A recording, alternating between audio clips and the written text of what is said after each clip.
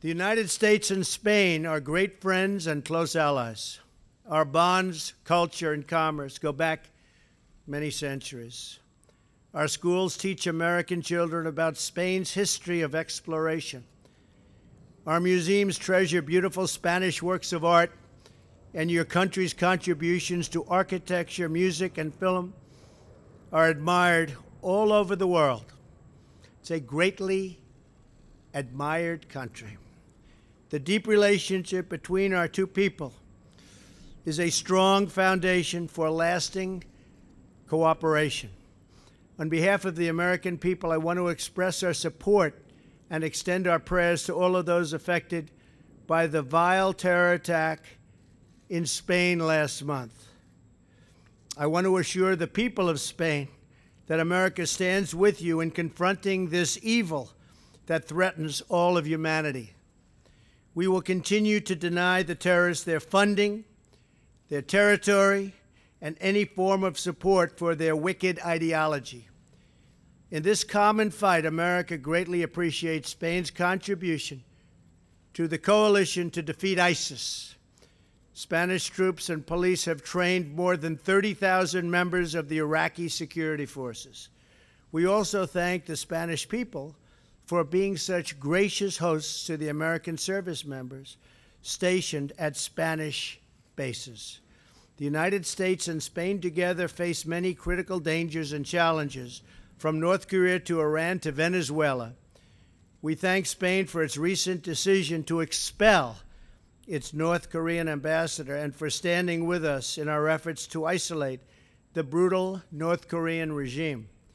It is time for all responsible nations to join forces to isolate the North Korean menace.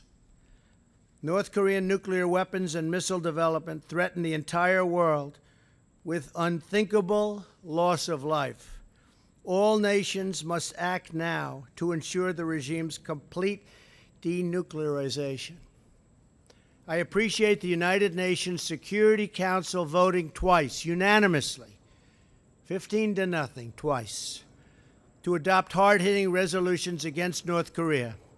I have recently issued tough new sanctions against those who do business with this outlaw regime, and I applaud China's latest action to restrict its trade with North Korea.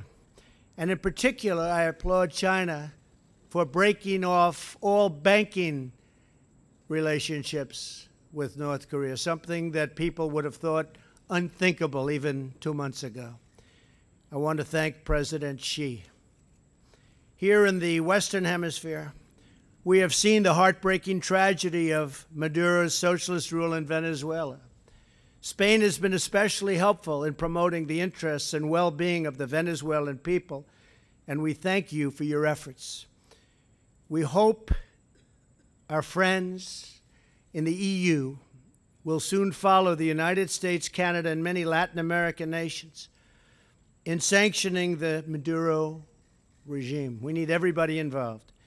The citizens of Venezuela have endured immense suffering, poverty, starvation, and dangerous political unrest under Maduro's oppressive socialist regime. Together, Spain and the United States hope for peace, for the restoration of democracy, and for the release of all political prisoners. Wherever socialism spreads, misery follows. The people of Venezuela deserve a future of freedom. These are great people. In the economic arena, we support trade that benefits both Spain and the United States, which means it must be fair and it must be reciprocal. Such an important word. Hasn't been used very much in the United States. Reciprocal.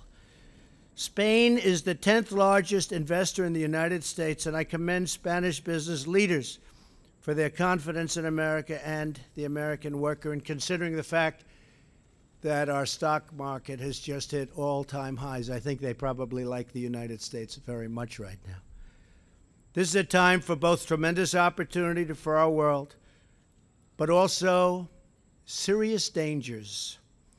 As I said at the United Nations, which future really is up to us, if we empower our citizens, serve their needs, and appeal to all that is best in the human spirit, then I have no doubt we will succeed like never, ever before. Mr. President, I look forward to working with you to build this future of prosperity and peace for both Spain and for the United States of America. Thank you very much. Thank you. Thank you, Mr. President.